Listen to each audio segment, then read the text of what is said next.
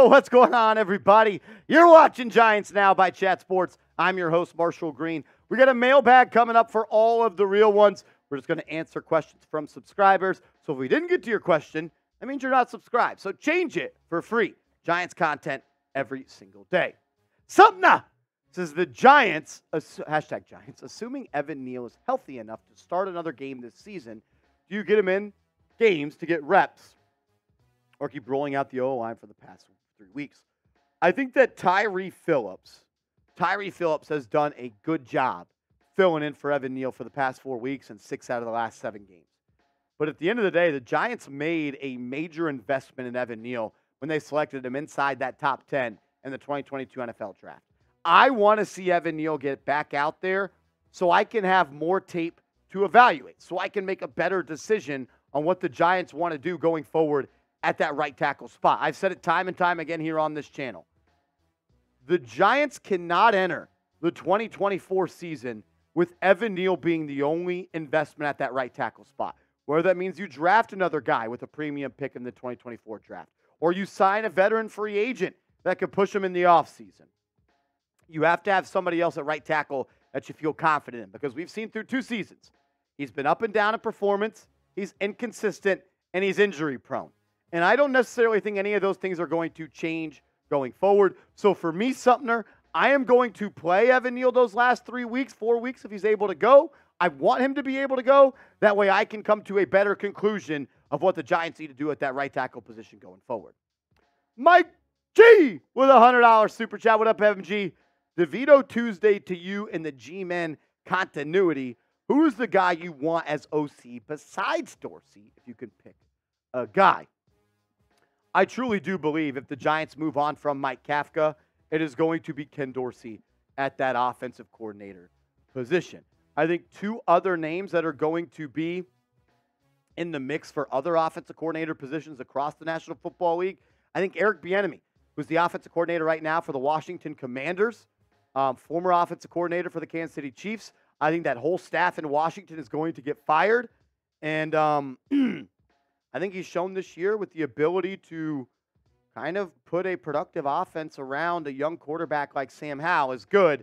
And then I've also been told that Darren Bevel, the quarterback coach for the Miami Dolphins, is somebody to keep an eye on. So when it comes to offensive coordinators, I think it's going to be Dorsey. He'd probably be my number 1 pick just because of the relationship he does have with Brian Dable. But I'd also keep my eyes on Bevel as well as Eric Bieniemy. $100 super chat for MG. Can we get the MGs in the chat? What a legend. Caesar says, do you believe in Christmas miracles? NYG versus Philly. Do I believe in Christmas miracles? I didn't until Tommy Cutlets joined the New York Giants. I've been critical. I've called him the worst quarterback in the NFL. I said Tyrod Taylor should be starting. But what he did on Monday night against the Green Bay Packers is pretty damn cool. Pretty damn cool. I believe in Christmas miracles because of this guy right here.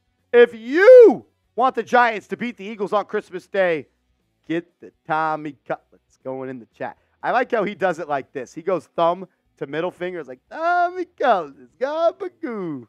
Shout out to Tommy DeVito, man. He's living his dream and he deserves it. Ryan Brogan, what's up, fam? So we still drafted a QB in the first. My head is everywhere right now. I still think that it comes down to one simple thing, Ryan. If the Giants fall in love with a quarterback prospect in this draft, this may upset some people.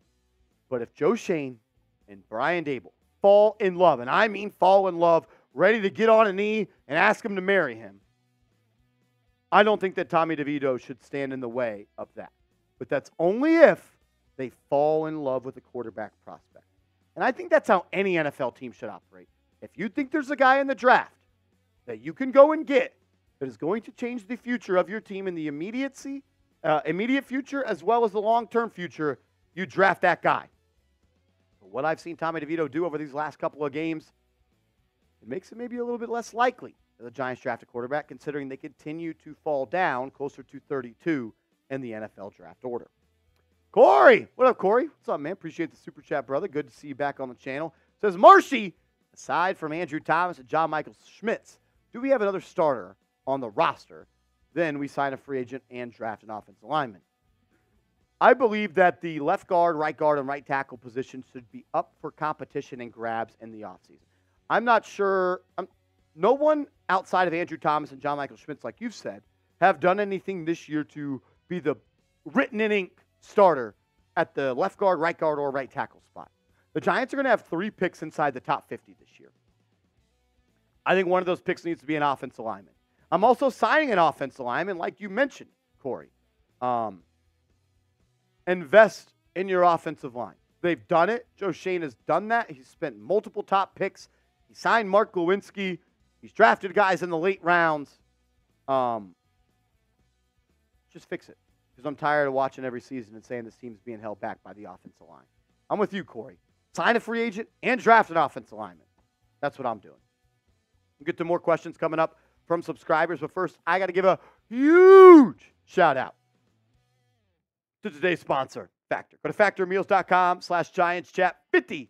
Use the promo code GiantsChat50, and Factor is going to hook you up with 50% off your first order. Cross meal prepping off your list this holiday season with Factor. Skip the meal prep planning, grocery shopping, chopping, prepping, and cleaning up, and get Factor's fresh, never frozen meals delivered to your door that are just ready in 2 minutes. All you have to do is heat and enjoy. Treat yourself to high-quality, delicious meals over the holidays. Choose from 35-plus chef-crafted meals every week that support a healthy lifestyle and meet your meal preferences, whether it's calorie smart, vegan, veggie, protein plus, or more wholesome options. With Factor, you can rest assured you're making a sustainable choice. This December, get Factor and enjoy eating well without the hassle. Head to factormeals.com/GiantsChat50 and use code GiantsChat50 to get 50% off. That's code GiantsChat50 at factormeals.com/GiantsChat50 to get 50% off. I'm a huge fan of Factor. If you live a busy lifestyle, don't have time to go to the store, don't want to cook, don't want to clean, Factor is for you. Factormeals.com/GiantsChat50. Rob Jigger. What up, Rob? Is anyone nervous about our kicker these last few weeks? I'm always going to be nervous at that kicker spot as long as Randy Bullock is a member of the New York Giants. I think I saw on Monday night that prior to the game-winning kick he had, he was 7 of 13 in his career with less than 2 minutes in the game, and it's a potential go-ahead or game-winning kick. Now I guess he's 8 and 14. I don't trust him. It stinks that Graham Gano got hurt this year because he's been absolutely money throughout his Giants career. But I'm with you, Rob. I am never going to be confident in Randy Bullock, even though he made a really big kick on Monday night to beat the Green Bay Packers. Zach Vela, what up, Brody? Are we still looking to move on from Mike Kafka? I think there will be a conversation at the end of the year about what the Giants will do at Mike Kafka. What has it been, 22 games in a row the Giants have not scored on the opening drive? Like, at some point, you luck into an opening drive on a scripted drive. Giants have not been able to do that. I think Kafka has done a good job in the sense of making a guy like Daniel Jones look good and making a guy like Tommy DeVito look good and making a guy like Tyrod Taylor look serviceable. I think he would get another job in this league, whether that's offensive coordinator or QB coach. But we're going to see. We're going to see. Some of the plays, though, in that Green Bay game were just nauseating to see. I just don't know if I philosophically agree with how Mike Kafka wants to operate an offense. But he's an NFL OC, and I'm just a guy on YouTube talking about the Giants. Chance. Jesus, I can't read. Chance, what up, bro? Do you think the Giants should draft Joe Alt? Mr. Rick, you don't have to do that. Chance, do I think the Giants should draft Joe Alt?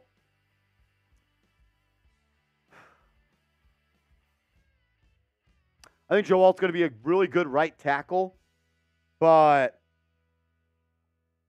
do you go and draft a right tackle inside the top 10 after you just drafted a right tackle in 2022?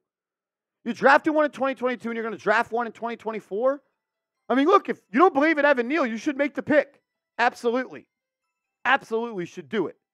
It's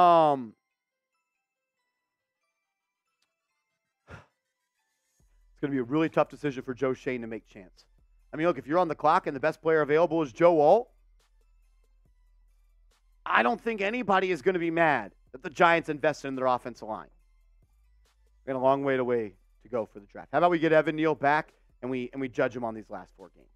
Pokemore says, I understand that winning games as a UDFA is big, regardless of the team we play. Do you think his real test comes when we play Philly? Also, if he beats the Eagles, does that end this convo? Look, if Tommy DeVito goes and beats the Eagles on Christmas, I mean, that's going to be your quarterback going into next year. But I also think that he's done already enough to at least be in that conversation. The